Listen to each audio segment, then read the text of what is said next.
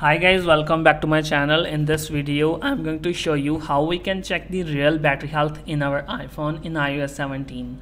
You guys can see here this is my iPhone 12 model, and if I would like to check the real battery health, that what battery cycle count is running on right now and what is the real battery health, because the battery health in showing in the iPhone setting is not the real one. It just shows fake ones, because like 6 months ago my battery health was same 87%, and still I'm using this mobile phone and very badly, and this is still at 87. So it is of course wrong, it's a fake one. So how we can check the real battery health? So first of all guys, a link will be available in the description and in the pinned comment. You have to just jump to the link, and the link will be of this shortcut. Just click on get shortcut, and you have to just add shortcut in your shortcuts app. So just click on, if you have already installed the shortcut in your iPhone, you have to just click on replace it.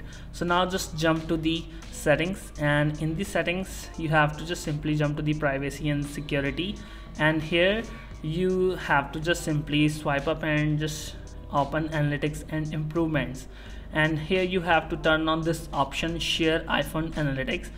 This is important one, and when you just turn on, you have to wait for a couple of days. Either it will not work. For example, your iPhone needs the analytics of your around 1 week of your 5 to 6 days, so that you can check the battery cycle count. So in my case it was turned off, so I have to wait for at least 1 week, so then you have to check the count.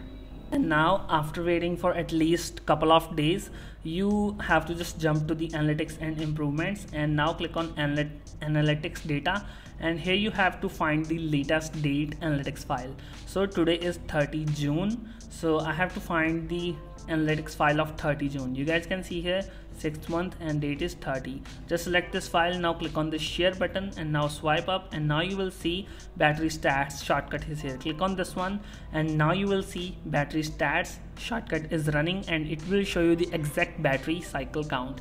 This is my iPhone 13, because in my iPhone 12 I have to wait for a while, around 2 or 3 days, so that iPhone can get the analytics files.